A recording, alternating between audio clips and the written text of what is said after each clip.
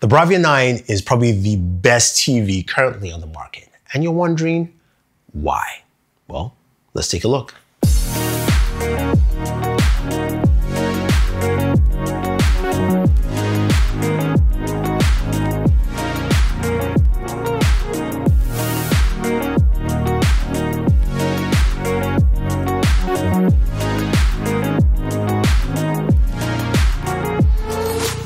Hey guys, Thunder E here, and welcome to Boored at Work, where we check out TVs, play video games, and if you want to watch more videos like this and see my beautiful face, click the subscribe button, notification icon, so you can watch more videos from me.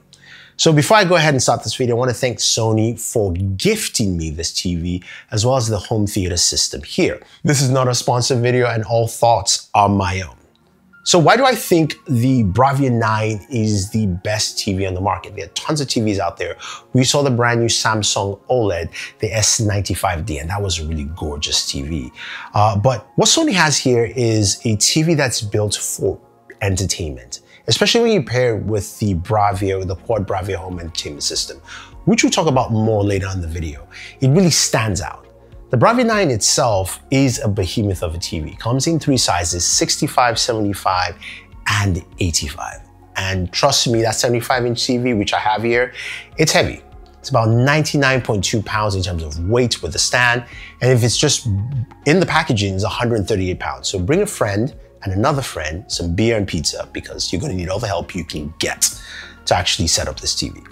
That being said, the TV itself is a nice looking TV. It's got two stands which can be placed either at the center or either ends, allow you to place a soundbar in the middle if you choose to.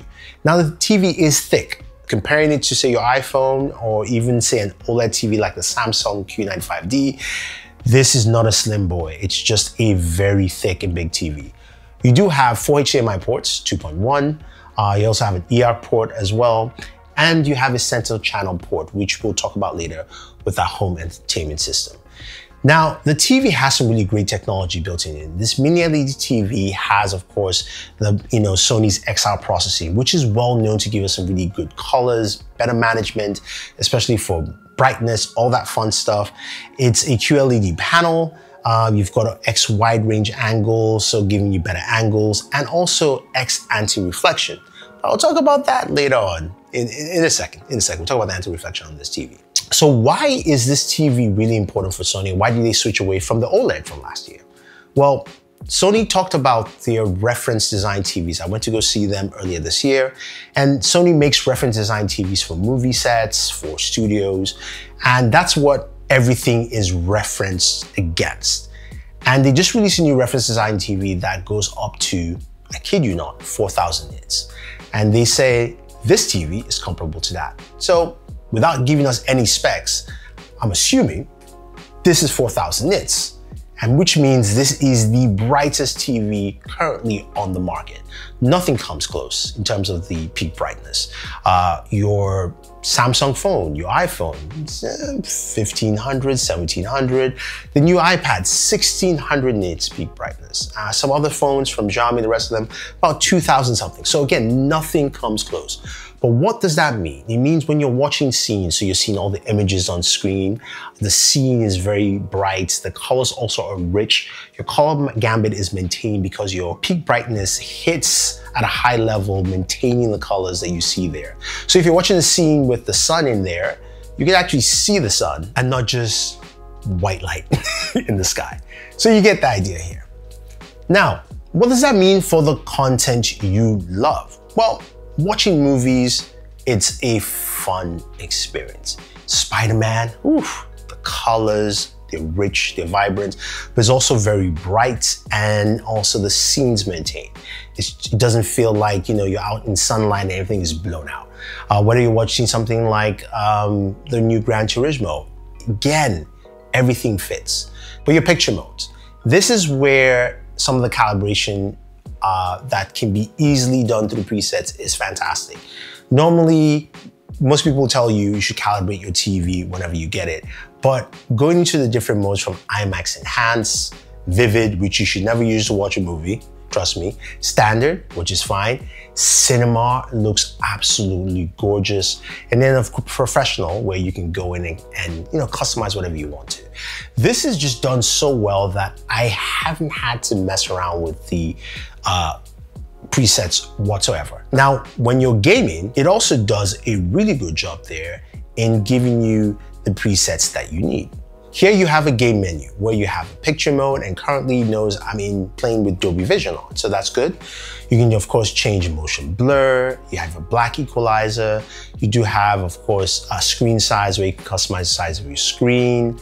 And then of course, if you're terrible at shooters, you can turn on the crosshairs and select a crosshair type, which is nice because some people need it, especially me. That being said, what is the gaming experience here? I played a bunch of games on both PlayStation and Xbox to see how well the TV handled in terms of gaming. Now, on the PlayStation side, we played some God of War, Ragnarok. You can see how vivid and sharp they look, especially very bright outdoor day scenes. The colors I still felt were a bit muted, maybe just because I just didn't get much of that HDR coming through, but it looked really good. Then moving over to Horizon West, that also is a gorgeous game. It's a very colorful game, and you can see how well it handles here. Now, I think the game that really took advantage of this TV to me the best way was Hellblade 2. That opening sequence is dark, dull, dreary, but you could clearly see what that peak brightness can actually do. In a scene where it's just gray rock, gray sky, lightning and rain, there's a separation between all the shades of gray, including the character. And that to me was really nice to see in a game. Same thing with Forza Motorsport, which of course is a colorful game, but also requires, of course, higher frame rates with VRR, which this TV supports. Now, Call of Duty is also a game that, a lot of people want to see how it handles on TV like this. And I think all these games did a very good job.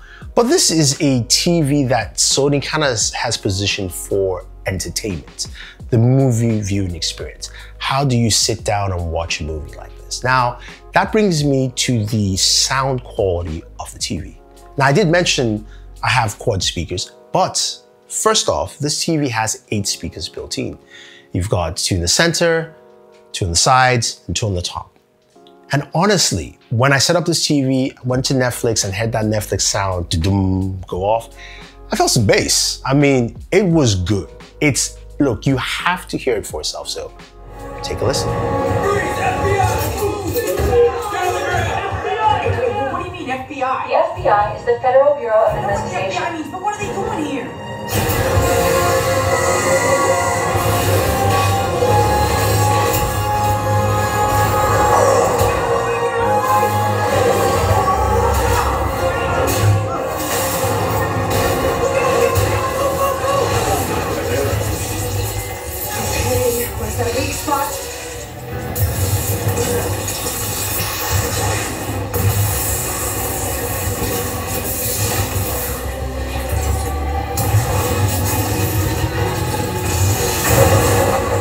That was pretty good. That was content as well as gaming content directly off the TV.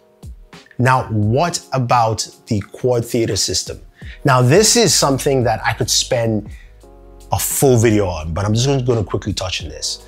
The quad speaker system are basically 4 speakers that you set up around, and honestly, it's amazing.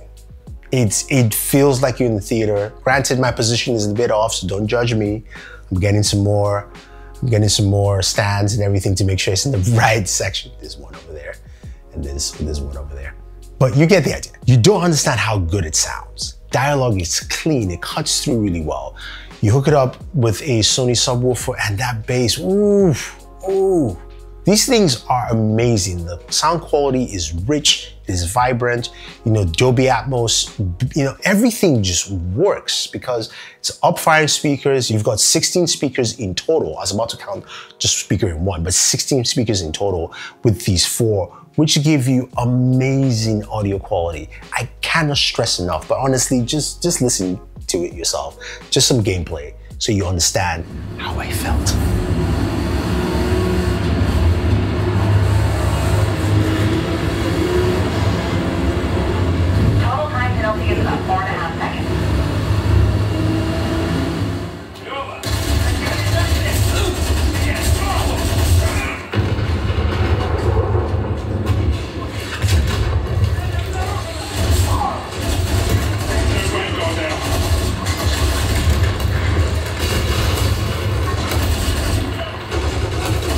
Yeah, it's really good, but also a tad bit expensive at $2,500.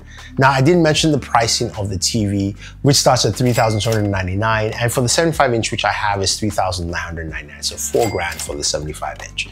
But is this all rosy? Do I love this TV to death that I don't care that I would spend $4,000 for this TV? Hold your brakes. There are a few things that I don't like, but honestly, fairly and truthfully, it's not much. So let's go back to that anti-glare technology Sony talked about. I think this TV benefits from the fact that it has a high peak brightness. So that really aids in blocking a lot of, reflectiveness on the TV. But if you have a living room that has direct window access, you're gonna clearly see it. This is where I wish companies would follow the route that Samsung is taking with that new matte technology they use on their OLEDs as well as also their frame TVs. I know some people don't like it. I don't care. It works, it is great, and this TV would have benefited from it, at least to some extent. And then the second thing that I didn't like, which might not pertain to you because this is a problem that I specifically faced, and that's because when I got the TV, I had some issues where I had kind of like an ultra high pink display, if you will. My screen was basically all pink, all purple whenever I was watching content.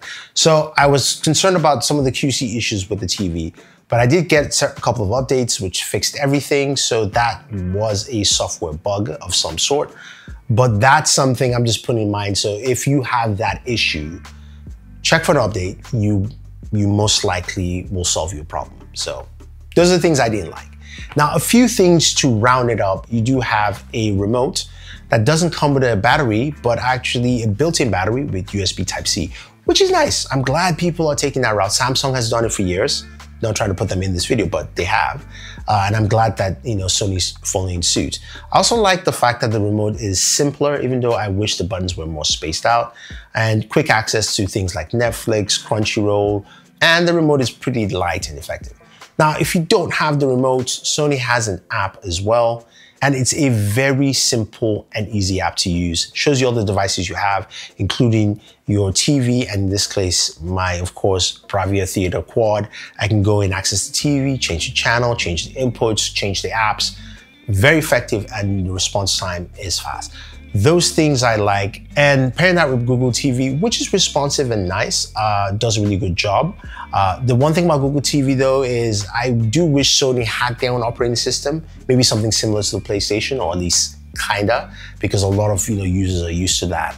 And speaking of the PlayStation, we have Auto HDR tone mapping and Auto HDR picture mode, which basically means that this TV is built for the PlayStation. You connect it, you don't have to do anything else, don't have to reset or do anything. It does that for you.